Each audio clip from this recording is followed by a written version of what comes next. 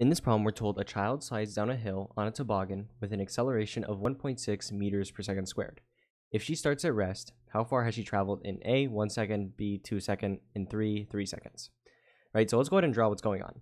Right, so imagine the square is the toboggan, right? And so we know the initial velocity, right, is going to be 0 meters per second, right? Because the child is going to be starting at rest. And we know they're going to accelerate at 1.6 meters per second squared.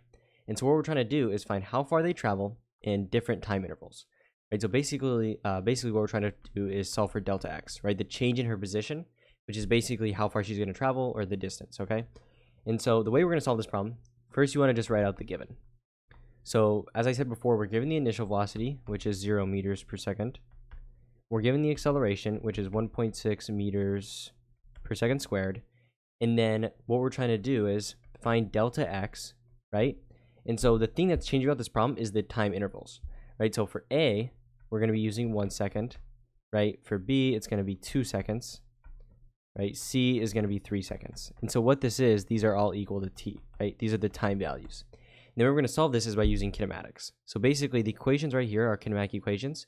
And what we can do is we can plug in different kinematic variables, right? Velocity, acceleration, time. And what we're going to do is go ahead and solve for delta x, right? We're trying to find delta x. So if you look at the equations on the right, the equation we're going to use is number 3. And the reason that is look, we have the initial velocity, right? We have the time, right? The time is going to be different for each question, but we have the time, and we have the acceleration, right? And we're trying to do is solve for delta x. So that's why we're going to be using this equation. So delta x equals v sub 0 times t plus 1/2 at squared. And all we need to do is plug it in for each of the different time intervals. So let's just go ahead and start with A.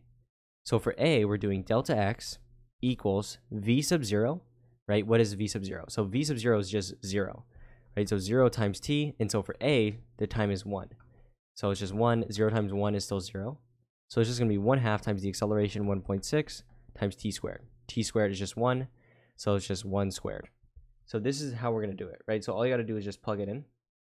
So if you go ahead and do this, 1 squared is 1 times 1.6 is still 1.6, and divide by 2, it's going to be 0.8. And so we measure delta x is position, it's measured in meters. So 0.8 meters. Now let's do B. So B is going to be delta x, how far we travel, right, is equal to v sub 0, which is 0, times t, which is 2. 0 times 2 is still 0. So it's just going to be 1/2 times A, which is 1.6, times t, right? T is 2 for this one, so 2 squared. And so what you want to do is just do 2 squared, multiply by 1.6, right? And if you do that, right, and then multiply by 1/2, you're going to get 3.2. So 3.2 meters, that's going to be how far she travels in 2 seconds. Now let's do C, which is 3 seconds. So it's going to be, right, v sub 0, which is 0, times t, which is 3, which is still 0. And you're just going to get 1/2 times A, which is 1.6, times t squared, which is just going to be 3 squared.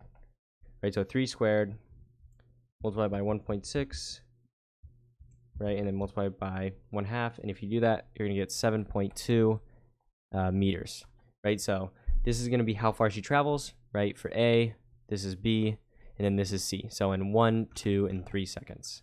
But yeah, so these are going to be your answers for their corresponding letters. But yeah, so these are your answers, and hopefully you found this useful.